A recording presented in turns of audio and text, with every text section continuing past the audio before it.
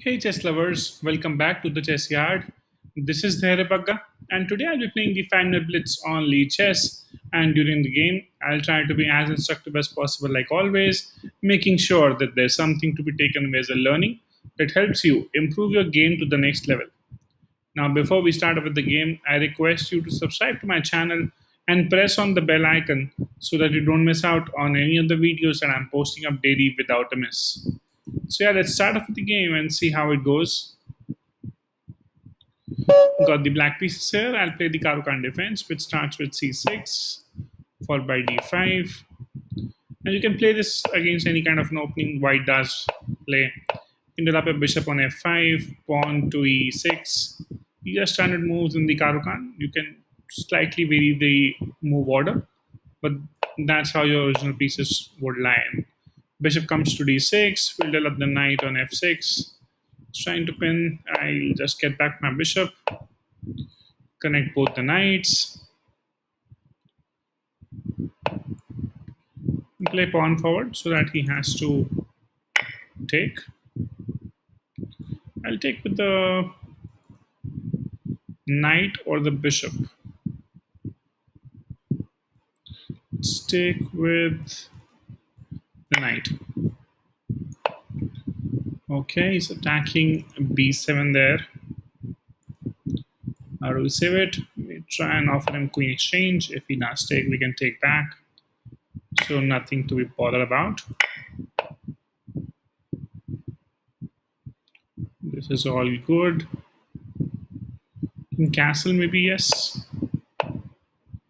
He's trying to attack my bishop. And I don't want to give that. Always eyeing this. So nice bishop.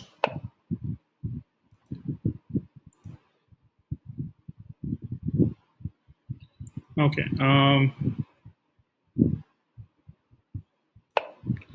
Bishop on d6. He cannot, of course, play this forward. I can take him. Okay.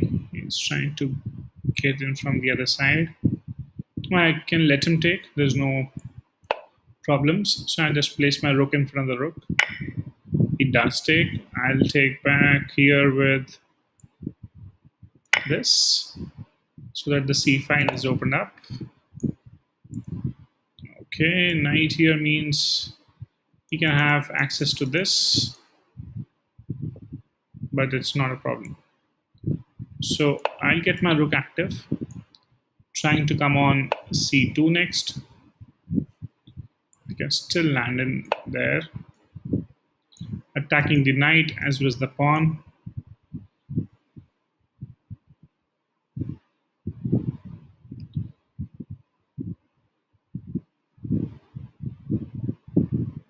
What has the opponent got now? Both can't be saved, I think.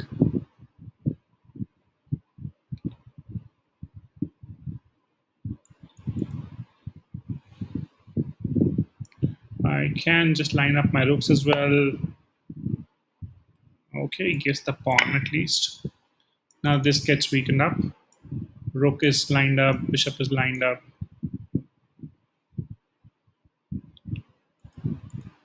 And he can't offer me rook exchange because bishop is eyeing this beautiful diagonal. So I think we're in control here. Knight here loses because I have got a knight defending it. Even if he tries to get his rook here, it's not possible because of my bishop. Yep, that's what he's trying to do, but it will not help.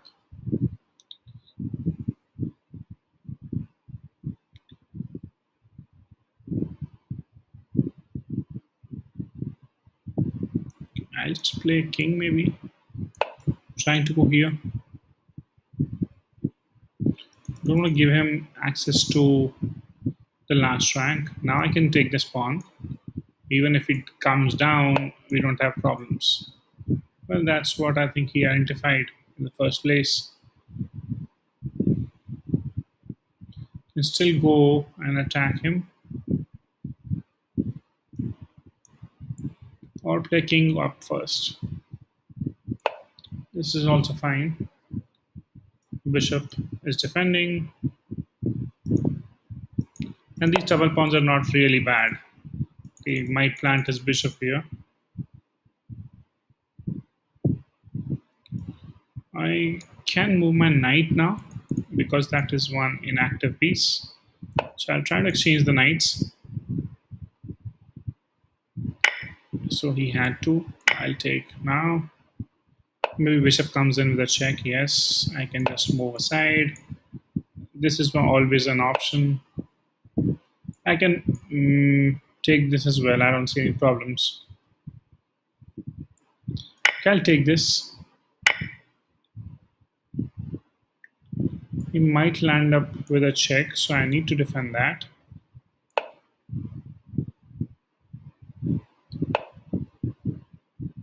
I can go in with my bishop maybe. Eyeing the diagonal. I can give a check as well now. Maybe take this pawn then and start promoting. Okay, now here's a catch. I take this, and if he does, I can take the rook.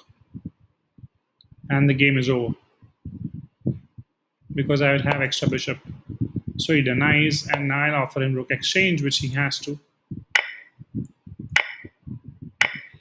And still we are up. And I don't see me losing this any which ways. I play pawn forward so that he's distracted. There's a reverse diagonal protecting the pawn as well. Does see that. I'll take pawn. I'll try to exchange rooks maybe. Because if he now takes the pawn, that's another mistake. I'll give a discovered check. He doesn't say do the mistake this time. I can give a check still. How would I save both? Can I? Probably I can't. But I can go behind his rook as well.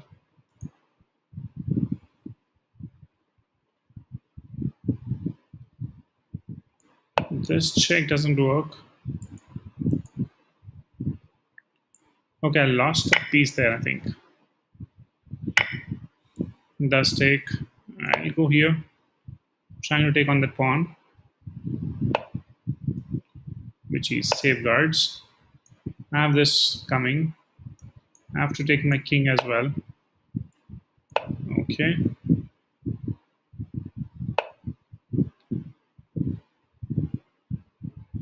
Where's he planning to go? Let's see. Wait. Check. Move the pawn up. Maybe exchange rooks if possible, because that would still be winning. Check.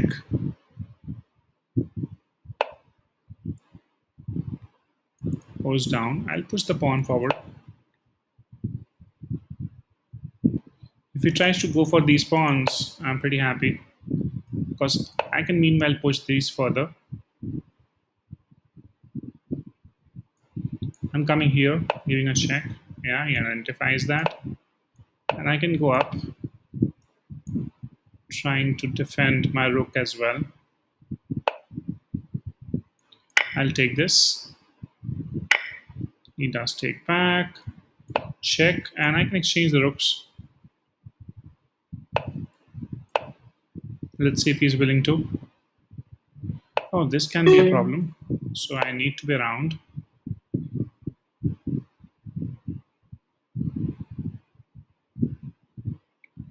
Losing on time as well.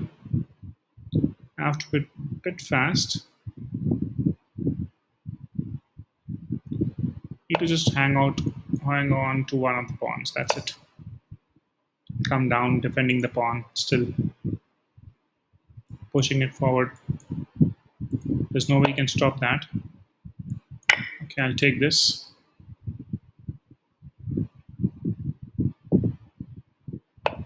I'll go here. Now I'll start pushing the other pawns now.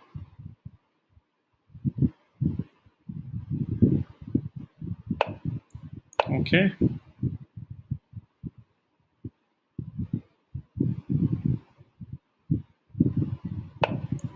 Can still proceed. I can still proceed. Okay, I'll take this. Go up. attack his rook. Okay, I can still do that.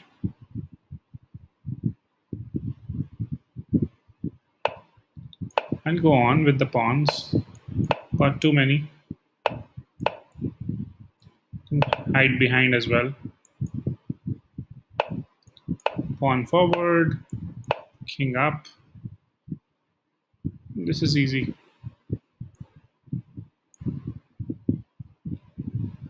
You can win this on pre-moves. I'll go up. Okay, go here. And yeah, I won this. So that was comfortable, I would say, but I should have actually finished this earlier. I lost a piece there somehow. Let's analyze the game quickly once and see how it went.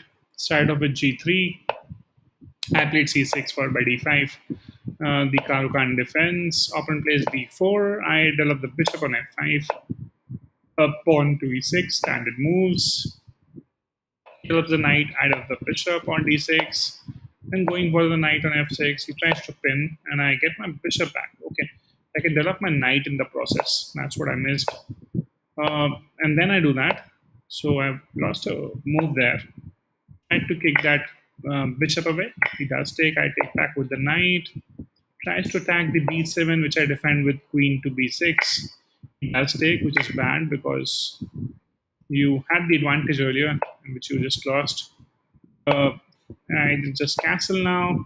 As you see, black has slight advantage here. I bring back the bishop. He goes back with the knight. Then I plant my bishop on d6. He offers pawn exchange, which I doesn't take.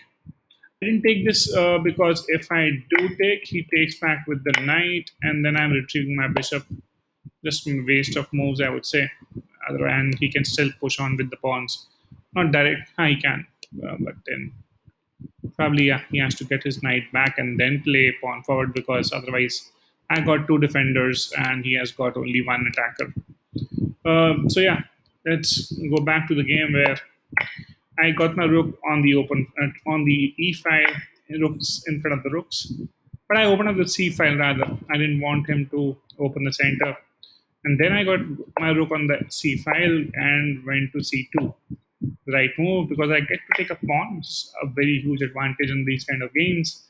As you see, my pawn structure is bad, but actually it's not bad. It's preventing my opponent to play a move like knight to c6. As you see, my knight is guarding d7 as well. As I said in the game as well, that the rook is not very active because it cannot come on c6 or c7. So he tries to just get his rook on the open file. I go on with my king to f8. And some passive moves, I would say, was just trying to make sure that there's no last rank problems if ever I try to take on the pawn or take rook exchange.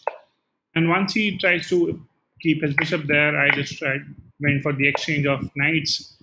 And then he gets in with the bishop. I always had this move in my mind that I can take on the bishop, because as soon as he does take back, his rook will become a weakness. Of course, for that, he has to move his rook first. So I waited for the right move and did some exchange there. And then I went with king to d8 rather than doing something else. And then once he plays f4, I planned my bishop on e4 so that I can get my rook on g2. Here the opponent blunders, as I said in the game. He plays rook to c3, trying to double up the rooks. But he missed the fact that I can take on the bishop, which I did. And then he tries to line up. I offered him rook exchange, which does happen. And I take on the free pawn. So pretty much good here.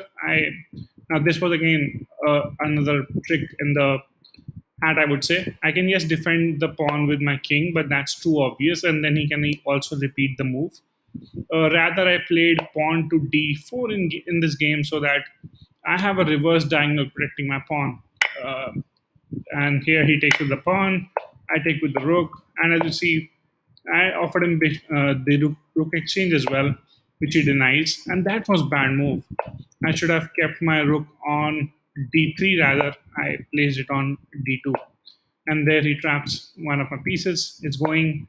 I try to exchange rooks there, attack his rook, but then I took the right choice of taking on the pawn at least. And then still black is an advantage, as you see, because I have got extra pawns, and that's all you require in the end game. And yes, some refutation happening. I'm trying to make sure that my pawns are advanced. And once he tries to attack, I defend the pawn first, go with the king. That's important, because if I don't go on with the king, his next move is king to d4, and then I'm just moving my rook away. But this pawn is going to get weaker next move because he will play king to c4. So then he will have two attackers, the king and the rook, and my pawn would be left hanging. Still, I would have won this game because I've got 4 extra pawn here on the king side as well. But I've saved my my pawn here by placing my king on c5. Then we do some pawn trades, and then I just push him backwards, try to offer the rook exchange, which he denies. Again, if he does, that just simplifies the game for me, because after he does take, I can take back. He can proceed. I do proceed as well. He gets queen on the board, and so do I. After placing king here, we both will have queens, and I can probably save one of the pawns and checkmate him faster. As you see, black is still in an advantage. But yeah, that could have been a bit troublesome if I don't calculate the moves properly, because he will get a queen maybe one move before me. So that was the trick there. But he did let me come on the other side of the board by giving me a check. I had an opportunity to, I played d5. He tries to come closer to the pawn, and I bring my rook back so that all he can do is just stop with this king. And now just king is babysitting this pawn. I can gobble the other pawns with my king and then promote from other side of the board as well. That's what happens in the game. I try to create pressure and then start pushing my other pawn, which he has to go behind, and I take his pawn as well. Now I've got 2 pawns which he cannot defend. I just go behind the pawns, and these 2 pawns and my king on the right side is too much vicious for my opponent, and there's no way that he can win it from here. And he runs out of time as well. So I hope you like the video. Do let me know your feedback. Let me know if something else has to be covered. I can really try to bring something to your notice there. Thank you so much for your time, and if you haven't subscribed to the channel, please do. Take care. Bye-bye.